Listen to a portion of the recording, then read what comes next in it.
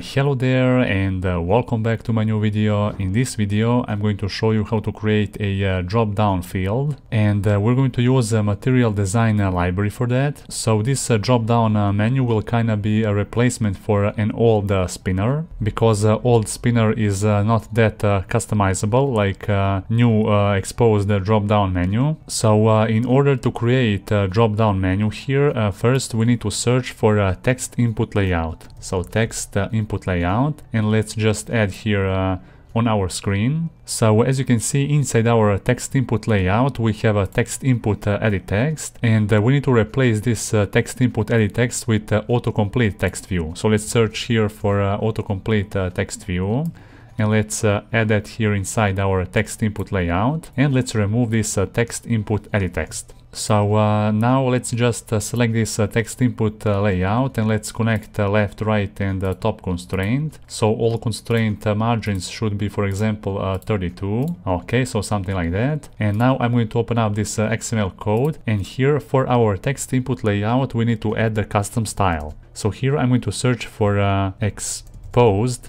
drop-down menu. So here, as you can see, we have 4 different styles. We have outline box exposed drop-down menu, then we have a filled box exposed drop-down menu, then we have filled box dense exposed drop-down menu, and outline box dense exposed drop-down menu. So of course you can choose whatever style you want, and for this case I'm going to first select this first one, so outline box exposed drop-down menu, and now our autocomplete text view will basically get a new look. So now, as you can see, this is how it should look like. And now for our autocomplete text view we need to increase this layout width to match the parent, and the layout height to match the parent as well. Okay, so it looks very nice. And of course we can remove this default autocomplete text view text, and we can write here, for example, maybe English. Okay, so this is just for the example purposes. And I'm going to rename this autocomplete text view ID to just autocomplete text view. So let's refactor that. Okay, perfect. And now let me just run the app so I can show you how this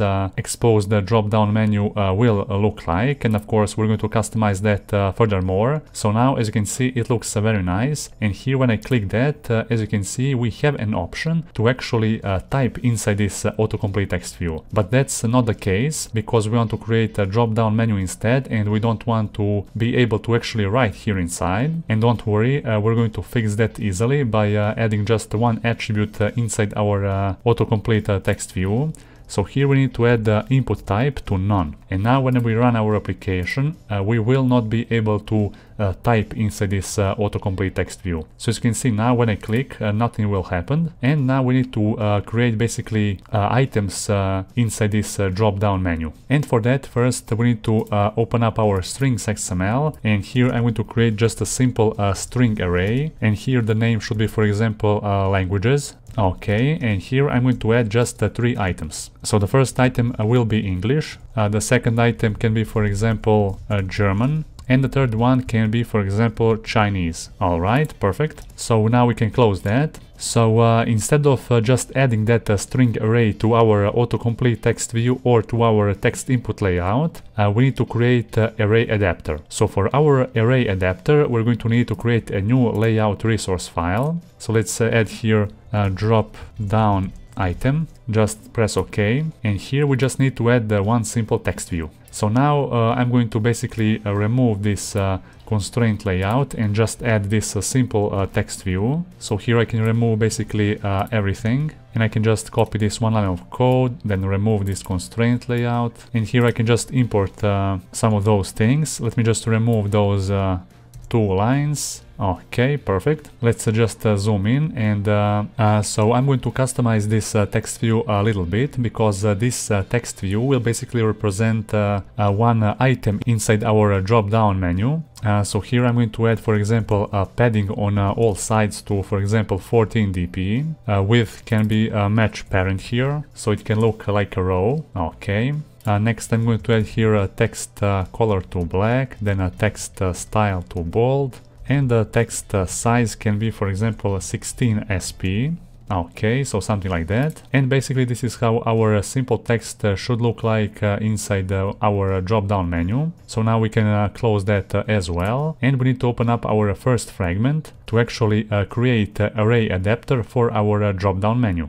So here I have already enabled the view binding to my project, and inside the onCreateView I want to create a new variable named languages, and here I'm going to get the resource which we have created, which is a string array. So get string array, and here I'm going to pass r.array.languages. Then down below I'm going to create another variable named ArrayAdapter, and here I'm going to call ArrayAdapter, and inside I need to pass a few parameters. So the first one is the actual context, the second one is the resource or our layout which we have created, so r.layout.dropDownItem, and the third parameter is the actual string array resource. So let's pass here a languages variable which we have created earlier, and down below I need to call our AutoCompleteTextView to set that adapter. So here let's pass our ArrayAdapter, and now let's run our app to see how will that look like. Okay, so now as you can see, when I select this drop down menu,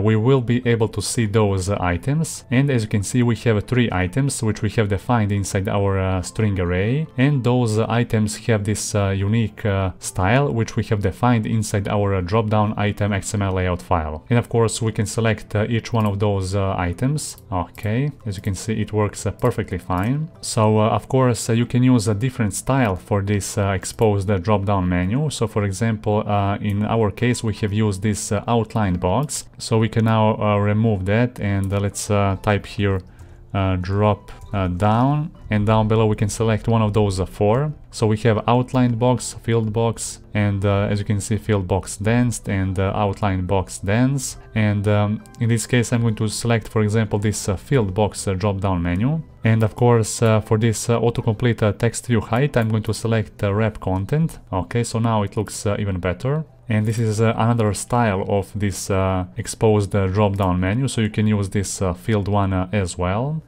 So as you can see it looks something like that. And now you might be wondering why this text is actually not centered with our exposed drop-down menu. Well, I don't know if it's a bug or something, but in order to fix that we will need to add basically a padding to our autocomplete text view. And here, for example, let's just add a padding top to, for example, let's say 16 dp, and padding bottom to 16 dp as well. And now as you can see this text will basically be centered with our exposed drop-down menu. So now it looks even better. So there is only one more thing which I want to show you. So it can happen sometimes, for example, when you have this exposed drop-down menu inside, for example, first fragment, and then you navigate to a second fragment and you get back to first fragment, and in that case you might not see this exposed drop-down menu right here with all those items, and in that case you just need to put those 3 lines of code inside the onResume function. So let's override onResume here, and here we're going to add those 3 lines of code. So for example, if we don't add those 3 lines of code inside this onResume, let's see what will happen. So let's just undo everything, and here I'm going to just rerun this activity. So now as you can see this drop-down menu will show only this English, and in order to fix that you just need to basically add those 3 lines of code inside the onResume function. And now when we launch this activity only, you will see that we will be able to get all those items. Finally, I want to show you how you can add a custom icon and a label on your exposed drop-down menu as well. So first I'm going to open up this fragment first layout file, and here I'm going to use a different style because personally I like using this outlined version. So exposed drop-down menu outlined box, so this one. And now I'm going to show you how to add a label to your exposed drop-down menu. So here on TextInputLayout we need to add a hint attribute, and for example here we can type languages, and let's run the app so you can check that out. So now as you can see our exposed drop-down menu contains this label or a hint. It looks even better. So finally I'm going to show you how to add icon.